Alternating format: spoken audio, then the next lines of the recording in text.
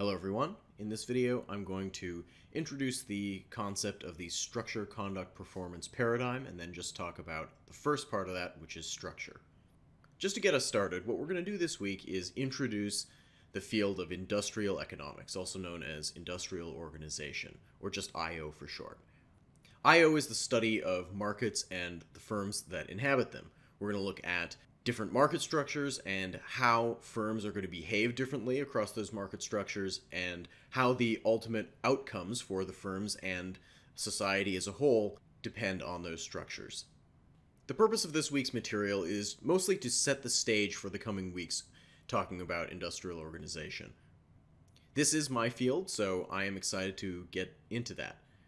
Industrial organization is very important to managers because managers may find themselves in many different market structures and different market conditions, and that's going to affect the optimal decisions that those managers make, and it's going to affect the profit that the firms will make as well. We might think about a sample IO type question, which would be, how do pricing and advertising decisions differ for monopolies and oligopolies? Of course, one of the big differences there is monopolies have one firm, oligopolies have a number of firms, and as such, the monopoly has more market power. They're going to make a different kind of pricing decision than the oligopolies. Advertising is much different for a monopoly because they're the only one in the market, whereas oligopolies might be interested in stealing away customers from their rivals. We're going to frame much of our discussion in the coming weeks here using the Structure, Conduct, Performance Paradigm, or SCP for short. SCP is the framework upon which the field of industrial organization was originally built. While modern industrial economists don't necessarily stick to it perfectly like they used to, it's still a very useful framework to think about all the different features of a market and what goes on in them. The idea of SCP is that we start with the market structure, and these are the underlying features of the market, and then move on to how those structures affect the conduct of the firms. That's things like pricing and other decisions that the firms make. And then we finally examine the performance of the market, measured by the profit and the total welfare of society that comes about through those structures and conduct together. I'm going to start here talking about market structure. We'll talk about a few different features of market structure, and I want you to keep these things in mind as we move forward through the next few weeks to think about how these features, these underlying fundamental features of a market actually affect what goes on.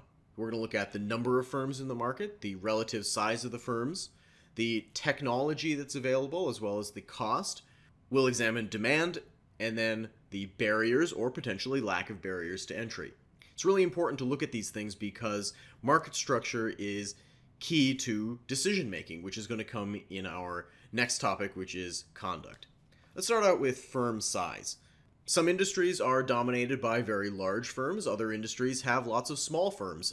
Other industries still have some of each. A couple of weeks ago, we talked about the concept of economies of scale and economies of scope. In some industries, firms that are big tend to be more efficient. In other industries, firms that are small tend to be more efficient. Within the same industry, there might be large firms and small firms, and they might behave differently. The large firms might end up having some leadership power that the small firms have to follow. Another interesting question relating to firm size is where the innovation in the industry comes from. Is it from the large firms who are well set up and are able to easily fund innovation, or is it from the small firms who are trying to do everything they can to displace the larger firms in the industry? We might also ask the question of how did the large firms become so large? Is it because they were simply the first one there, or is it because they are the most efficient of all the competitors? These are all interesting questions that industrial organization aims to answer. Concentration of an industry is one of the most important and interesting aspects of its structure. When we talk about an industry's concentration, we want to know how is the output in the industry distributed among the players in that industry. Some industries have many small firms, and those are industries we would say are not very concentrated, as the output is spread out among many different suppliers, whereas in other industries we have only a few very large firms, and those are ones we say are more concentrated, where the output is mostly in the hands of a few dominant players. Next week, we're going to talk about the most extreme situations when it comes to concentration, perfectly competitive markets that have this lowest possible concentration, and of course, monopolies, which are single firm industries, are the most concentrated that we can be. If we think about industries in real life, true monopolies and true perfect competition are very rare. Perfectly competitive industries possibly don't even exist at all. Most industries in real life are somewhere in between there. And that's really the meat and potatoes of industrial organization. Thinking about what happens when industries are imperfectly competitive. Let's talk about a few different ways to measure concentration in an industry. The first one is relatively simple, and that's what we call the concentration ratio, or CR for short.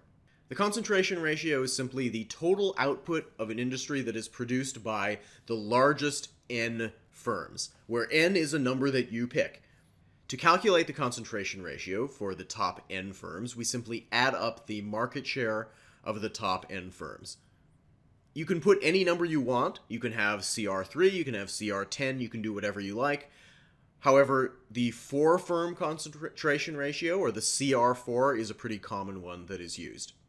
Calculating this is fairly simple. All we need to do is first we let WI be the market share of firm I.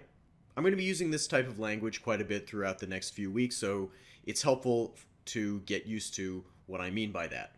When we talk about the firms in an industry, I use firm I as a way to just talk about a generic firm. Maybe there's 10 firms in the industry. Firm I could be firm 1, it could be firm 2, it could be firm 3. Talking about the mobile phone industry, firm I could be Apple, it could be Samsung, it could be any of those. I'm just talking about a generic firm here. Mathematically, how we do the concentration ratio is simply adding up the market shares, or the WI, for the biggest N firms. So here I can be 1, it can be 2, all the way up to N, and we just add all of those up. One thing to remember about the concentration ratio is, if we calculate, for example, the CR4, and there's only 3 firms in the market, then that concentration ratio is 1. Likewise, if there are 4 firms in the market and we calculate the CR4, it's 1. One problem with the concentration ratio is it is a little bit crude. It doesn't really say anything about the structure of the industry past the top N firms. An alternative measure for concentration is called the Herfindahl-Hirschman Index, or the HHI for short. The HHI, in many ways, is a bit more nuanced than the concentration ratio, and as such, it's a pretty popular way to talk about concentration. Calculating the HHI is not too difficult to do. All we need to do is square all of the market shares of every firm in the market, add them up, and multiply by 10,000. I'm again going to use WI as a generic firm's market share. And now I'm going to use capital N to be the total number of firms. You'll notice that before, in the concentration ratio, I was using a lowercase n to indicate that that was the top firms as opposed to all the firms. So capital N refers to all of the firms in the market. I'm going to be using that notation throughout the rest of the course. The way that we calculate the HHI mathematically, have all our WIs, square them, add those up, and then multiply it by 10,000. What the squaring does is makes large market shares increase the HHI very, very quickly, whereas very small market shares hardly contribute anything to the HHI, as very tiny numbers squared are basically 0, whereas big numbers squared are bigger numbers. Note that the highest possible HHI is going to happen in the most concentrated possible situation, which of course is a monopoly, when the total number of firms is 1. So then we're going to just get 1 squared times 10,000, that's 10,000. Let's do an example of calculating concentration ratio and HHI. I've hopped over to Excel here, and what I have is the market shares for the 10 largest automakers in the United States. One thing that we might notice right from the beginning is if I add up the sum of all of these, we're going to get 94.8%, 0.948. Of course, there are more than 10 automakers in the United States, but these are the 10 largest. First, I'm going to calculate the CR4, or the 4-firm concentration ratio for this industry. To do that, I'm going to take the sum of the 4 largest firms.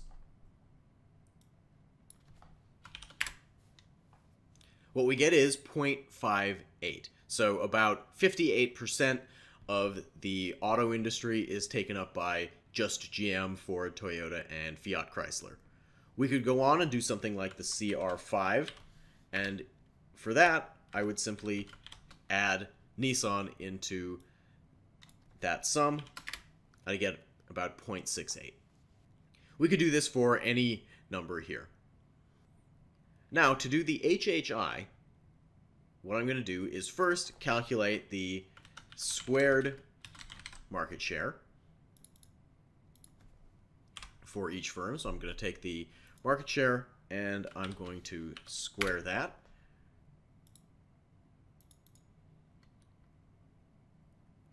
Now, for the HHI, I'm going to take the sum of those squares.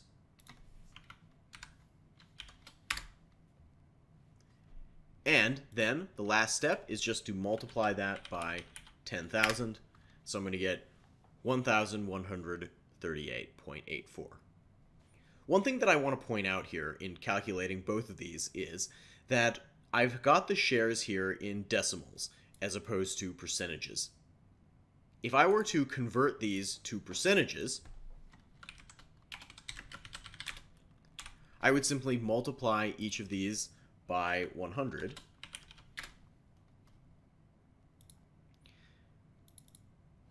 The reason that I'm showing you this is that to calculate the HHI, notice how I multiplied by 10,000 here. Why do we do that? Well, the reason that we do that is that it makes things consistent for people who want to calculate the HHI using the percentages. I'm going to add another column here for the squared percentages.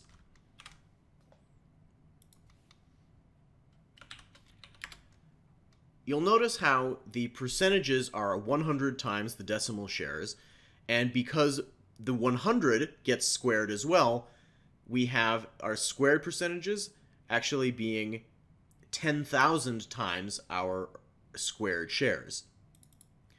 So now if I want to calculate the HHI using the squared percentages, I simply take the sum of those. Now here, since I've already got the 10,000 baked in, I don't need to multiply by 10,000 to get the exact same answer. I will point out that our book does it this way, but there are some textbooks and some sources that actually do the HHI without multiplying by 10,000. So if you see an article talking about HHI and they have something that is much smaller than you are used to, then they're still talking about the same thing. So somebody might say an HHI of 0.11, that's the same thing as an HHI of 1100 in the bigger scale. With the smaller scaled HHIs, they vary from 0 in a completely unconcentrated industry to 1 in a monopoly instead of 0 to 10,000. Like I said, it's doing the exact same thing.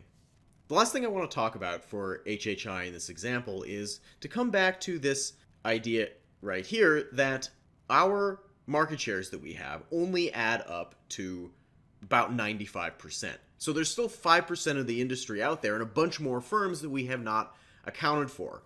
So really, to be technically correct, we really should have all of those market shares to actually properly calculate the HHI. As you recall, we need to square and add up every single firm's market share. Whereas here we only had 10. But actually, this is not that much of a problem. If I take 1 minus the market share that we have so far, we have about 5.2% left.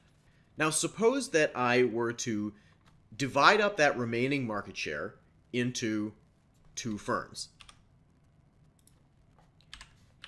Each one would have a market share of 0.026, which is actually bigger than Daimler, so that's actually not possible. We know that they have to be smaller than Daimler, so let's divide it into 3 equally sized firms. What we get is about 1.7% market share. This is actually a pretty conservative estimate because there's probably more than 3 firms left that we haven't accounted for, and they're probably smaller than this even.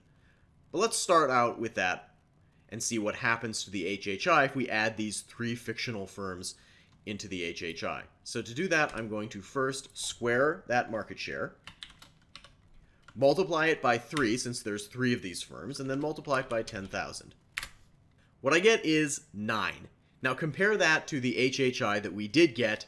9 is just barely even scratching the surface of 1100, so really it's not a big deal that we didn't include these.